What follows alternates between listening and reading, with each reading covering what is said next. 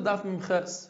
Throughout our parak, when we're discussing different ages, the Mishnah refers to the age as, for instance, Shalosh Shanim V'Yom Echad. It's 3 full years, Me'es La'es, 365 days times 3. Yet when the Mishnah discusses a Saras and an Islandess, it doesn't mention Yom Echad. Machlokes Tanoim, whether it means that you still need 20 full years, or perhaps 19 years and 30 days is enough. The Gemara brings a Braisa where there are 5 different topics that also need Me'es La'es. The first one is a karban. When the Torah says, for instance, you should bring a keves ben shnasai, it's referring to the year-old keves.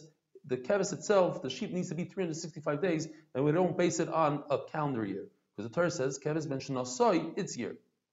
When we talk about batei arechayma, you sell a house within a walled city, you could only redeem it in the first year. How do we know that it's based on a year from the sale and not a calendar year? Because it says, shnas mem karoi, your sale. By Zdei Achuza, you sell an ancestral field, you cannot redeem it for the first 2 years, because it says in the Torah, b'misbar shnei tuis yimkar lach, and the Gemara Darshans, that means that there are 3 tvuos. Sometimes you could reap the field 3 times. That's only possible if we do me'es la'es. As you see in the chart, for instance, if you sold your field in Nisan, 2 years later on Nisan, you will be able to have your 3rd reaping. But if it's based on calendar years, you'll only be able to reap the field twice.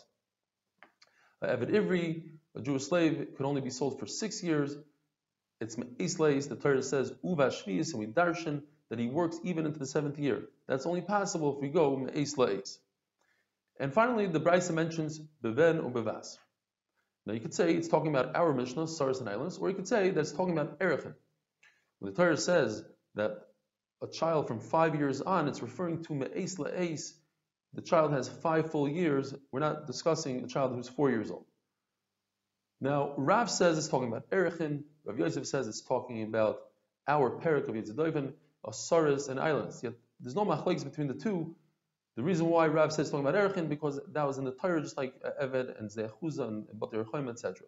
Where Rav Yosef says it's talking about our parak because it's the same lashon, Ben Ubevas, like it's mentioned in our Mishnah.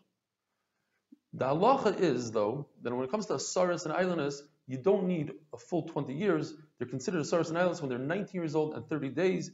And Rebbe Lazar said that's the halacha, and that's how Rebbe Eliezer paskin. Rebbe Zera was very curious to hear this directly from Rebbe Lazar's mouth. And in fact, when he met him, he said, please tell me that you said that the halacha is like that. And Rebbe Lazar told him, in fact, I don't have this from tradition. I came up with this on my own logic. And with that, we finished the Perek Yotzei Doifen, and we begin Perek Bosimin. The Mishnah tells us that the main simanim in a woman are the lower simanim, not the upper simanim. The upper simanim are there just to tell us that if they have upper simanim, according to Chachamim, that means that there are lower simanim.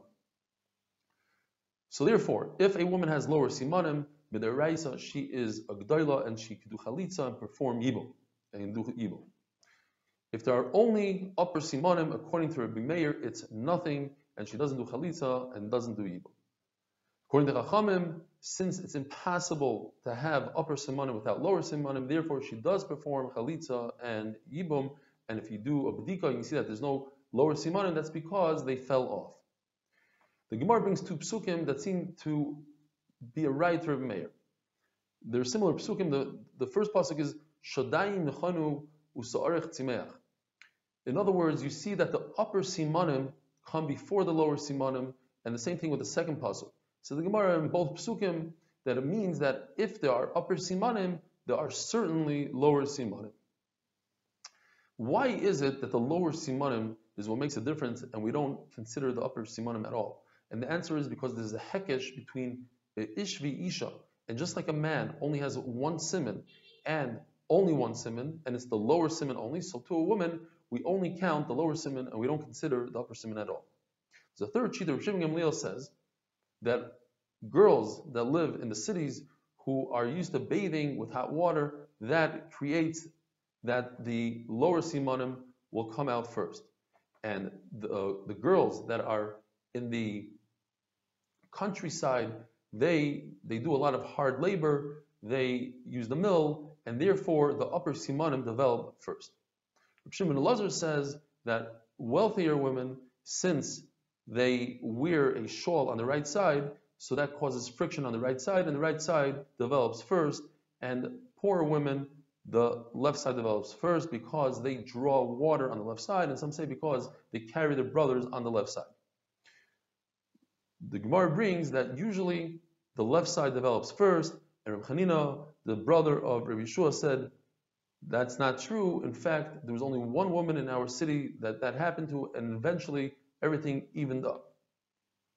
The Gemara says that although Simonim can bring to Yibum Chalisa different deraisas, women are believed to say that they checked. The Gemara says that this is like the mother of Rabbi Eliezer, the wife of Rabbi Eliezer, the mother of Rabbi Yishmael. In other words, women that have Yerushalayim. But this is machlokes. Before the Perek, in other words, Oynas Nedarim is a year before Bas Mitzvah. So Bas Mitzvah is at 12, from 11 to 12 is Oynas Nedarim. Before that age, in other words, age 10, according to everybody, according to Rabbi Yehuda and Rabbi Shimon, there's no machlokes. A woman is believed to say that she checked. Why would she check? Just in case she finds simanim, those exact simanim, if they last all the way to 12, are no good. We consider them just a mole, and they're not simanim. After Bas Mitzvah, this is machlokes. According to Rabbi Yehuda, a woman is believed. Why? Because there's a chazaka of Rava that every woman has simanim when she reaches 12. Therefore, together with the eidos, the nemanos of another woman, she's believed. Reb Shimon says, since Reb Shimon doesn't hold of the chazaka of Rava, therefore, after Bas Mitzvah, a woman is not believed to say that a girl has simanim. Now, another machlokes is within that year, Toicha Perik, from 11 to 12.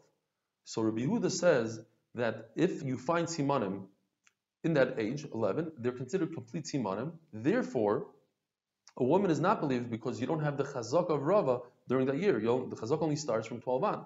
According to Reb Shimon, since those simanim don't mean anything anyways, so a woman is believed in that year. Have a wonderful day.